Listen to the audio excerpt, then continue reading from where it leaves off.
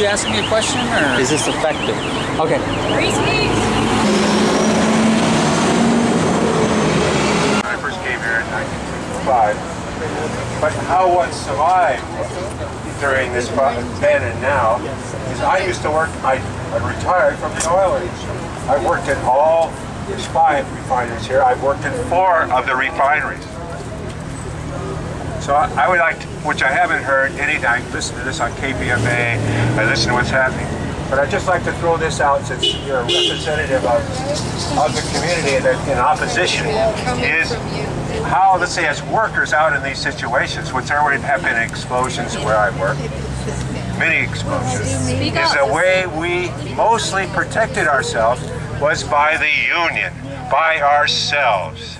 Now I can't say that would be true, but I feel sure on this rig out there, if there was a strong union, those 11 people wouldn't have been killed because they would have known what was happening and they wouldn't have participated in it. But the problem is, we're down, I mean the unions are really weak, especially in the lower ends of the oil industry. The scabs have came in, and I mean it used to be all union out here in these refineries. Now it's the opposite, maybe 10% union, except for the operator. I'm starving my ass off here. Part of this movement here, I've quit Cal, that I'm working Teamsters, there's not enough money. Except, oh, there's a job out there in Richmond. There's this oil derrick. And if you're old enough, you probably remember it. As you get to the Cardenas Bridge, you used to see it. It was being built there. It took a couple of years to build it, off to the side, to the left, as you're heading towards Sacramento. Anyway, that derrick, that was 1975. It was the first that was going to go to the Gulf and start what's exactly the product. Now, the product of what's happening. That was 1975.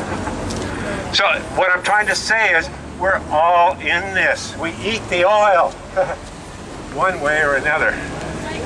And to overcome that, I mean, I'm a little on the disillusioned side, the pessimistic side, but I do look at, if we had the numbers, I wouldn't feel that way. And we just got to work on that. Yeah.